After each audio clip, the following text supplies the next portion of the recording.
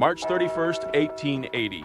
The fame of Wabash has been wafted upon every breeze and hurled from one point of the compass to the other until every nook and corner in America has been reached. This is all because she is the first city in the world to be lighted by electricity. It was the strangest light ever exhibited in the United States.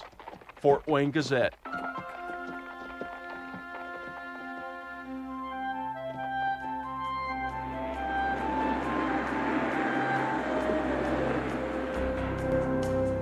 Seldom do you think that a Hoosier town of only 2,000 people could be such an influential pioneer in global history.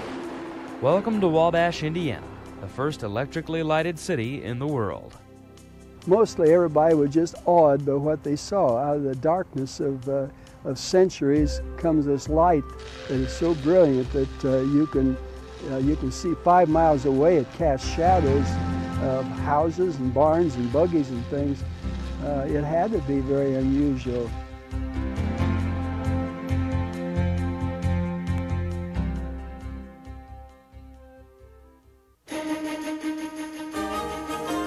Back in 1880, the Brush Company of Cleveland, Ohio, was one of the first entrepreneurial firms to shed new light on the functional uses of electricity. Charles Brush and his engineers were working on a new arc lamp, which fired sparks of blue light from the tips of 2 electrodes. Meanwhile, in Menlo Park, New Jersey, Thomas Edison had just invented a new incandescent light. In a heated publicity race, Edison and Brush looked for a way to become the first scientist to illuminate an entire city by electricity. Wabash had gas lights around the downtown district, and they weren't very satisfactory. They were dull and they were dim, and it took a lot of maintenance to keep them going. And the city fathers were looking for something new, and they'd heard of this electricity, so they put out the word they'd be interested in anything. Rarely has the lay of the land played such a major part in the historic destiny of a city. High on the hill in the center of town towered Wabash's newly christened courthouse. The stately clock tower overlooked the entire town and provided an unusual opportunity for the Brush Company. They saw the concept. They could light up the city for the first time from one point. And so that's why they took on Wabash, because that was great advertising for them, and it did. It worked out just fine for them. The entire setup only cost the city $100. On March 31st, the demonstration was ready. Special trains were dispatched throughout the Midwest. 10,000 curious spectators invaded Wabash to witness this miracle of modern technology. At 8 p.m., Charles Brush threw the switch on the dynamo generator that supplied the electric current.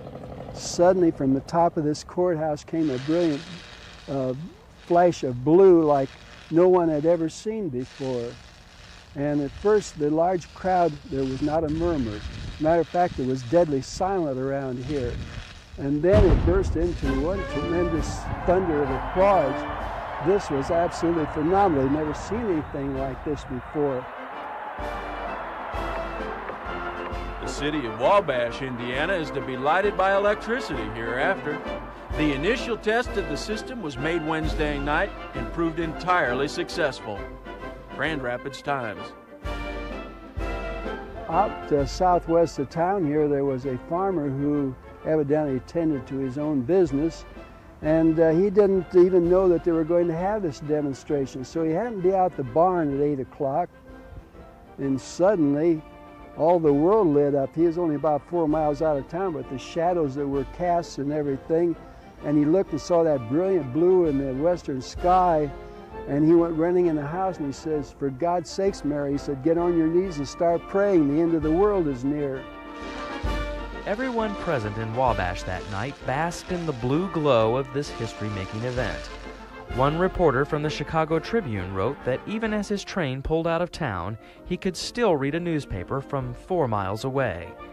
For months after, as trains chugged through this small Hoosier hamlet, conductors made a special point to stop in Wabash and invite passengers to step out and experience the radiance of the city's famed electrical beacon.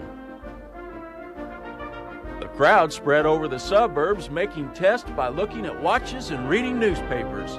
In short, the brush system of electric lighting for cities is a success, and Wabash enjoys the distinction of being the first city in the whole world to be lighted by electricity.